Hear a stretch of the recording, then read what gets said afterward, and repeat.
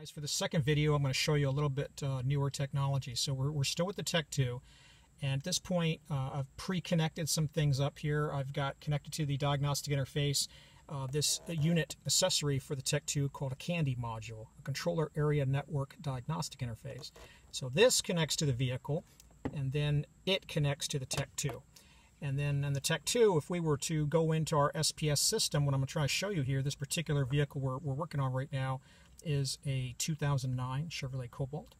And if we go to request info, what we're going to find out really quick is after we say Chevrolet, well, we don't have anything newer than 2007 that we can select, because TIS2000, which is what the remote mode is set up for this particular function of the Tech2, only goes up to 2007, like we were mentioning in the previous video. So how can we update the firmware on the modules for this 2009? Well, we're going to have to go to TIS2Web on the internet.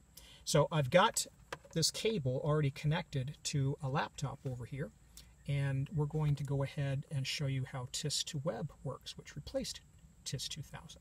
So I'm going to set this guy right next to this laptop, sitting on the passenger seat here.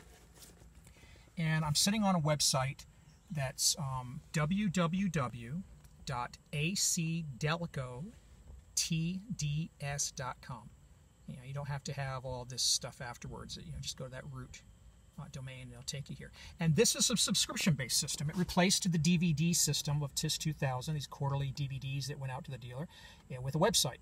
And you basically go in and subscribe for what you want. If all you want to be able to do is program modules, then you can subscribe on a per vehicle VIN basis for 2 years for $40. It's a pretty good deal on a newer vehicle. If it's an older vehicle, it's not such a great deal. You're not going to get any updates after three years or so, maybe 4 anyway. And you really don't have a choice, though, because this is the only way to get the access that you need. There's some other things on here. You can get updates to the Tech2 software and download that for the PCMCIA card that's inside the Tech2. There's diagnostic systems for newer technical tools like the MDI and Tech2 Win, which is a simulator that can simulate the Tech2 running on an MDI device. And for what we're going to do, we're going to be using this simple subscription. The example is presuming that you've paid $40 for your one vehicle. So I'm going to show you this with the garage type subscription, shop type subscription rather, but it'll be the same experience if you just went in here and clicked purchase and paid $40 and entered your VIN for the vehicle you want to do.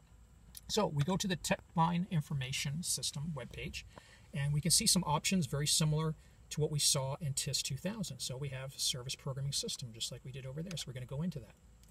And it's going to give us like some preliminary information before you start about the level of Java that you have to have on this Techline PC. Notice there's that term that GM likes to use whenever you install this software. They like to call it a Techline PC. We're going to go ahead and start SPS, which is a Java-based applet. It's going to run within the context of your browser. We're going to say we trust this stuff from General Motors to run on our laptop. It's all good for us. It's going to go out and access and download information from the server. So now we get a screen very similar to TIS2000. There's some other options. The Multiple Diagnostic Interface version 1 and version 2, which are other tools that you can use, which are J2534 diagnostic interface compliant. And then we see some Tech2 options. Tech2 remote would be to use TIS2Web to do what we showed in the previous video using TIS2000 with older vehicles. We're going to use a legacy pass-through on this older Cobalt because we could have used TIS2000 if it was an 05, 06, or 07. It's an 09, so we're just going to use legacy pass-through. And this is going to be, I should point out something else here for this. To get this working, you're going to want to make sure you click on the settings button down here, and you're going to want to make sure that you go into diagnostic, and you're going to want to make sure that you've gone in and verified that you have auto and this particular 115/200 baud rate for your USB to RS-232 serial adapter that you've got plugged in here. Otherwise, you won't get any communication. All right, that's just the tip to save you some time. Let me go on to the next screen here. It's going to give me some information about getting everything wired up and getting the ignition on. We're already at that point to save some time on this one. So I'm just going to click next. So at this point, we're connecting up to the GM server.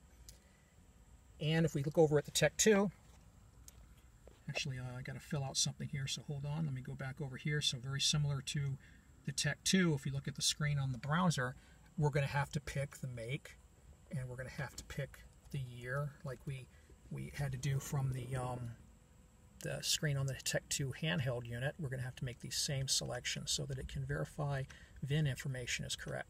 So we've gone in and picked 2009 passenger car Cobalt Chevrolet. It's communicating with the server again and communicating with the Tech2. Now if we look at the Tech2, sitting over here right next to a laptop on the passenger seat, you can see there's some icons going on indicating that there's some communication happening with the laptop while it goes and configures it for what we're going to need to do.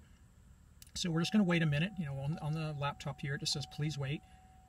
We hear some beeping now from the instrument panel indicating there's some communication with the vehicle control unit, and now we're back to the screen that we're familiar with from the previous video on TIS2000 saying, hey, I've got your VIN, confirm this is the right vehicle you want to program. It is. I say yes, and now I get a list of the modules I can program, which is very similar to TIS2000. So electronic brake control module, I could do an update on that. Engine control module, I could do an update on that. Some of these things are just activation or setup. Radio, I could do a programming update on that, and the transmission control module. So let's just pick something easy for this. Let's pick the radio and see if there's a software update for the radio. So I go to the next screen, and then I have to tell like what kind of radio do you have. So you've got to look at your RPO codes, and most vehicles are going. The RPO stickers are going to be in the glove box on this Cobalt. Just a pro tip for you: the RPO sticker is in the trunk. On the left-hand side, you got to lift up the carpet. That's where you'll find the sticker. Don't know why they put it on a different place, but in this case, we've got an RPO US8 with UW5 speakers, so we're going to pick that. And now it's communicating with the device now that it knows what kind of radio you have, and it's going to go off and figure out, okay, well, let me see if I have any updates for this particular type of radio. And let me go ask the Tech2. So now the Tech2 is doing some stuff and connecting over to the radio over the Candy module, and saying, you know, what firmware are you running, radio? And so instrument panel's beeping, again confirming that there's been communication. Here's some clicking from the Candy module when this is all going on. Okay, so we got everything loaded up. It's confirmed what it wants. We're going to go to the next screen now. And now we get to see what our options are. So if we look at the operating system for the radio, we can see that we're currently running Calibration 259.96908. That is the original radio operating system from 2009 when it was first manufactured. There's been 3 updates since, with 521 being the most current. And the 521 is new software for increased robustness against no audio conditions. The previous updates that were missing on this vehicle was a new software update to improve the robustness of the user interface. And then if I just scroll down a little bit inside this little Java applet, and the previous one to that was simply a part number change. No service issues were addressed. Okay, so we're missing 2 software updates that we want to get here. So that's good. So that's the operating system. There's no updates on the tuner. There's also an update on the equalizer.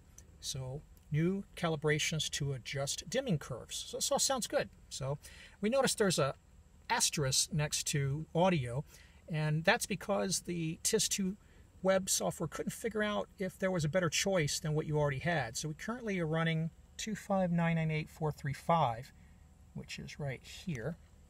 And it has a newer version below that that says new calibrations to address turn-by-turn directions not being loud enough over the radio. Or it could be 209.210.13. So it's not able to determine which of these it should go with. So what I'm going to do is I'm going to go with the one that's closest to what I already have. So I already have 435, and it says 1012 follows 435. So I'm going to go with that because I definitely don't have 436. And with that done, I've selected what I want to update. And very similar to TIS2000, we just go to the next screen. It confirms, hey, I'm going to upgrade you from these numbers to these numbers. In some cases, the numbers are the same because there's no upgrade. But we are going to get upgrades here, and here, and here. So let's go ahead and do that. Say next. And now we can see we're downloading information from the GM servers over Wi-Fi initially. And then it's going to communicate over to the Tech2. Once it gets a handshake going on here, take a minute or two. You can see there's activity now on the Tech2 as the Tech2 is over trying to communicate to the radio and get everything set up to take this update. Once all that handshaking happens, you see over here now we've got a communication set up between all of these pieces of gear. So we got we got the laptop going USB to 9-pin RS-232 serial over to our Tech2, and our Tech2 is over going through our Candy diagnostic interface to the DLC connector on the vehicle. And at this point, we are downloading the update directly into the onboard entertainment system for this 2009 Chevrolet Cobalt. So this guy's going to keep chugging along here. And again, just like any of these other updates, the most important thing that we want to make sure is that we've got good power. So we've got a good strong battery. It's fully charged. Just like in the previous video, you want to make sure that you've got alternate power connected to the diagnostic cable for your AC adapter for your Tech2, so that you don't have any kind of drama with a power interrupt. Because if you have any kind of a power interrupt or any kind of a glitch with the battery while this is all going on, the module that's being programmed could be damaged, or what we call in the industry, it could be bricked and become inoperative. So that's a really bad day when something like that happens. All right, so this guy's going to chug along here for a little while, and it's not super fast. So rather than burn up the video here, I think I'm going to pause it for a second, and we'll come back as soon as this gets over to 100%. Guys, we're coming up right at the end here. The last few bytes. So we didn't get any glitches. We made it all the way to almost 100%. I just heard the radio kind of power cycle itself. Instrument panel beeped. And we get to the bottom here, excuse me, the end here. And so very similar to what we saw in the previous video with TIS2000. So it says, hey, here's what you did. You completed programming the radio. And here's some information that you might need to be aware of. Now in this case, it's all generic, because what could go wrong with the radio? It's not like you're going to see a crankshaft relearn warning or anything like that if we had done the ECU. So it's just telling you that, hey, if there were any stored codes for the radio, they probably have been erased, and if they weren't, you as the technician should probably do that. So at this point, we're done doing this particular update. I'm going to turn the key off. I'm going to take the key out. I'm going to hold it here for a few moments, and then I'm going to put the key back in. I'm going to turn the key back on, and I'm going to make sure that I don't get any kind of odd lights on the dash, and then I'm going to try to turn the radio on.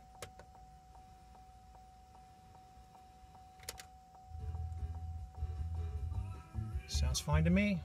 So we just completed that radio update without any glitches or problems. So I hope this helps you out. This is SPS programming with the Tech2 in pass-through mode.